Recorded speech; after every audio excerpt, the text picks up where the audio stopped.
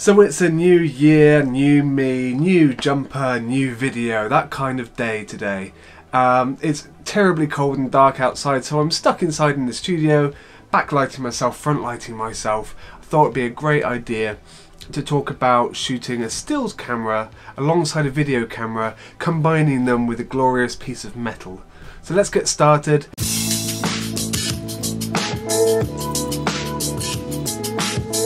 Imagine those times where you're snapping away taking photos on your camera and you also want to shoot video at the same time.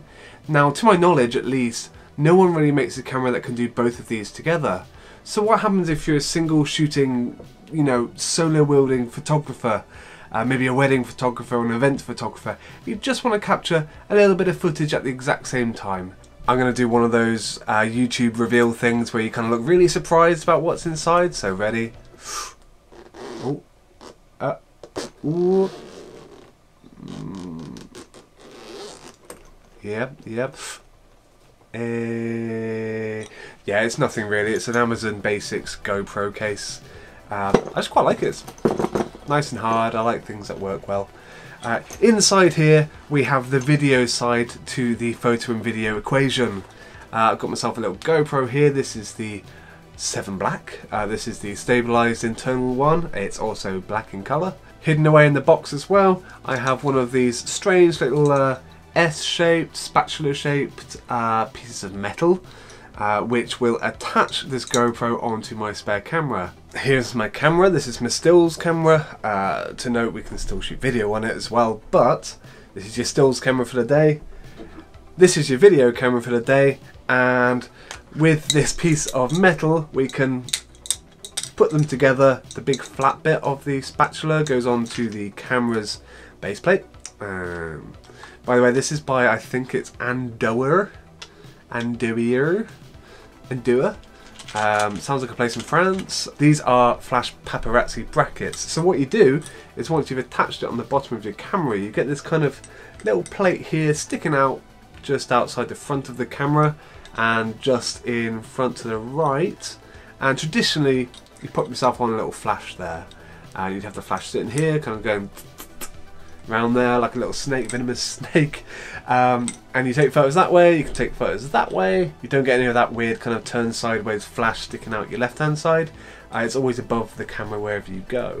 We need to attach the GoPro onto the front of there, so I have to use a little riser. It's just a little piece of kind of metal there. I don't know if you can see that alright. It's just got a screw hole in the bottom. Just kind of lifted up a little bit. I'm almost grimacing in my videos and like I should be really happy, shouldn't I? I've just had some coffee. We'll lock that down with a penny. And we'll make sure they're on the same axes, so you can see front of the camera, kind of front of the GoPro, about the same. Turn it forwards and look at that. Isn't that awesome? That is going to be a killer thumbnail. So let me just look really actiony. Ah, God.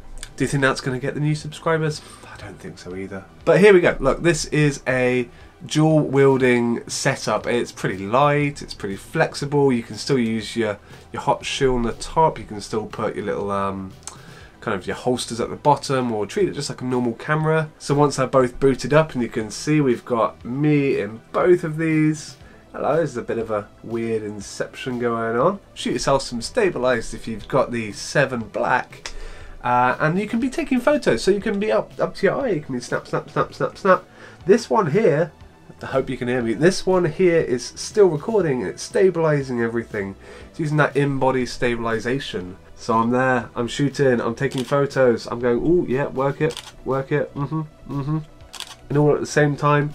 Thumbs up. And the possibilities for this is endless. This is a really lightweight setup. This this brackety thing at the bottom is so thin it can fit in any bag. GoPros are essential B, C or D cameras. They're your everyday walk around little cameras, exceptional quality as long as you've got enough light for them. Pair that if you're in a working environment with say a wedding photographer, and maybe they didn't hire a wedding videographer. That's cool. You can be taking photos, them coming down the aisle, snap, snap, snap, snap. And this is taking slow-mo footage for you at the same time. as long as you're in the right position here, this is going to be in the right position too. Another good application, say you do have a wedding videographer, but your wedding videographer is stuck at the back of the aisle. He can't get that front-facing shot. They've allowed no other people at the front, tiny wedding venue or something. You get a lot of those in England, tiny little churches that hold like 10 people, but they are 1,000 years old, and you kind of stand inside of it and go, this place is older than most countries. The history of this country I just can't even understand sometimes.